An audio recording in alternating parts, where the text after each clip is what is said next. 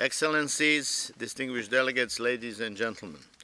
It's my pleasure to welcome you here in the Palais des Nations. I thank you for traveling from all over the world to participate in this important meeting. You are all here today because your governments and organizations recognize the importance of water in post-2015 development agenda. You recognize the water is not only critical in itself, it also underpins most of other themes under the discussions in the world we want consultations. Producing food is impossible without water. Achieving sustainable energy for all will not happen without taking water into consideration. And for healthy people and healthy ecosystems, water is crucial. In fact, water is a key factor in discussions on development, economic prosperity, the fight against poverty, environmental integrity, without which those discussions cannot hope to find concrete solutions. One of the major challenges that water faces is that, even though central to other development and environmental issues, it is not seen as such by the professionals working in those areas. I see this on a day-to-day basis here at UNECE. We have many programs at UNECE that have relevance to water, such as trade, transport and energy, but they do not take water into consideration in their activities. For example, UNECE has a working party on agricultural quality standards, which works with the Food and Agriculture Organization of the United Nations and the World Trade Organization to develop internationally agreed commercial quality standards for agricultural products. Yet water is not a part of their discussions. UNECE also works on standardization of vehicles regulations and promoting the use of sustainable energy. Yet water does not enter the equation there either. Given the excluding water from this conversation is the norm rather than exception, we are living with a veritable blind spot when it comes to how serious water issues could become in the future. There will not only be a water crisis, but several other crises in other sectors that are caused by the lack of quality and quantity of water necessary to meet their demands. While there are many reasons for concerns in looking towards the future with regard to water, there are also glimmers of hope. The success of the achievement of Millennium Development Goals on water shows that with a strong political will and adequate resources, remarkable progress is achievable. Also, the implementation of integrated water resources management has progressed throughout the world.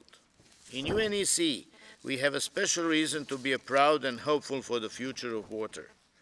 Just 3 weeks ago, an amendment to the UNECE Convention on Protection and Use of Transboundary Watercourses and International Lakes, also known as the Water Convention or Helsinki Convention, entered into force, opening the convention to accession by countries outside the UNECE region. The Water Convention is now global, and we are expecting countries outside the region to be able to accede to it by the end of this year. The Convention has provided an important legal framework for cooperation since 1990 and has made a great difference on the ground. It has fostered the development of transboundary agreements, the establishment of joint bodies, and the strengthening of the cooperation at both the political and technical level.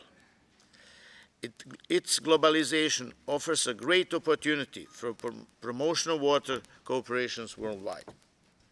And why is cooperation on transboundary water important, and what does it have to do with the post-2015 development agenda?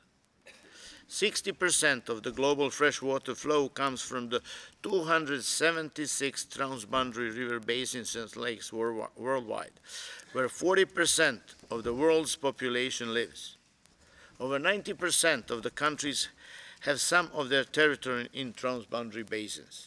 Shared groundwater has also come to the forefront of water issues, as there are over 300 transboundary aquifers. The management of water in the transboundary context adds several levels of complexity, especially in the basins that do not have the same type of cooperative management framework.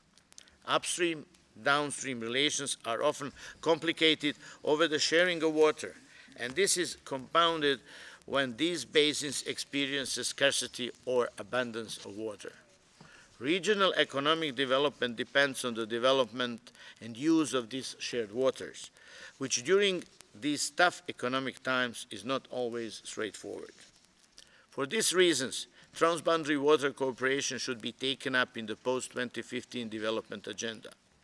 There cannot be water security, which also equates to the food security, energy security, and healthy citizens and eco-citizens unless countries cooperate over their shared water. UNECE has played its role by coordinating the water resources stream of the post-2015 development agenda, thematic consultation on water. You will see how seriously this is taken from the agenda that you have before you for the next 2 days. We are depending on you as Voices for Water to be active in your participation both during the meeting and especially afterwards to ensure that water has a secure place in post-2015 development agenda. If water is left off the agenda, we risk jeopardizing the livelihoods of everyone on the planet.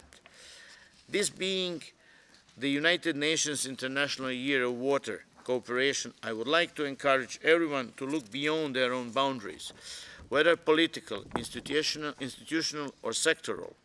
Let us work together for a brighter future for water.